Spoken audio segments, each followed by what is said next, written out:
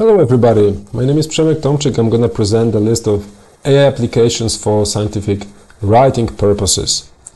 The list is an Excel file, and having a look at the column A, we can find a comprehensive list. Okay? We have 23 different applications I found in internet. In column B, we have the links to those applications. The links you can also find in the description of this movie. How I assess them? I realized that those applications are usually very useful for review articles, okay? And the systematic literature review article, for example, consists of 6 phases. First, we ask the question. Second, we gather the data. Then we create a database. Then we do some bibliometrics. Then we extract the data. And finally, we write a report. Regarding the questions, there are 5 applications which could help us to find a question for literature review article. Okay? The first is Epsilon, then is Textero, then Mirror Thing, then we have Cite and Consensus Up. Of course, it doesn't mean that this order reflects the quality of the application. Okay? The order of the applications reflects the ranking I created in column M. I'm going to describe a bit later. When we have a question, then we need to gather the data. Most of the applications do that. Okay? They actually are looking for the papers in different databases in internet.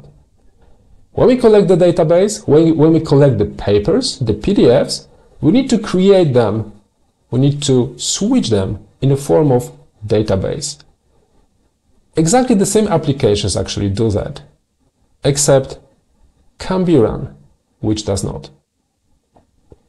The 5th step, when we have all the data and the database is created, is bibliometrics analysis. And here is a surprise. None of these applications do that. What does it mean? This means that there are dedicated applications for bibliometrics, like VozViewer or even Scopus or SiteSpace or BibExcel. And I think that most of the researchers actually do this in Excel. Then we extract the data, and all of the applications do this.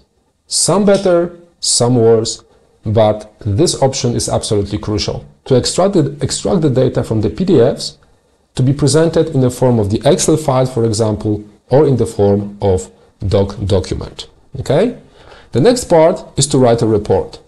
Actually, all of these applications, or most of these applications, are based on ChatGPT engine. Okay? So these are language models. So we actually want them to create a text for us. Based on the PDFs they found, we can obtain a part of the article we need to create when we use those applications. But it's not all. Please remember that most of the applications are not that good in looking the data. What does it mean? This means that the articles they find are usually not that good. Okay? So some of the researchers prefer to find PDFs using the old school way in Scopus or Web of Science. Okay? So when you collect your PDF database by yourself, you are deeply interested in using an AI application which allows to upload your PDFs and then to talk with this PDF database. Okay? When you have a look at column I, you realize that most of the applications allow to upload the PDFs, right? Some of them allow you to discuss with one PDF at a time. For example, Perplexity. For example, row number 9, OpenRead, etc., etc. But we are not actually interested in talking with only one PDF. We would like to talk with the whole database, okay? And there is a set of the applications allowing us to discuss with the whole database. For example, you upload 20 or 30 or 40 or 50, and you can talk to this database, asking different questions and getting different answers. In my private opinion, one of the best is PowerDrill, quite nice is Epsilon and Textero, but of course I strongly recommend you to check it by yourselves using those links you can find in the description of this movie. Okay? Actually, in the end, when you prompt your application for different questions, for different results, then finally you can write a paper. Okay?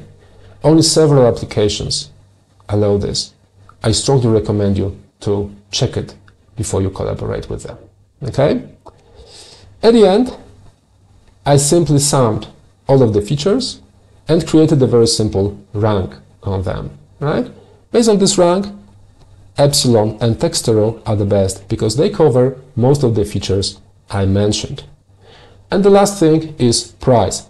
Most of the applications are freemium, which means that there is a piece of time or piece of questions you can ask the application for free.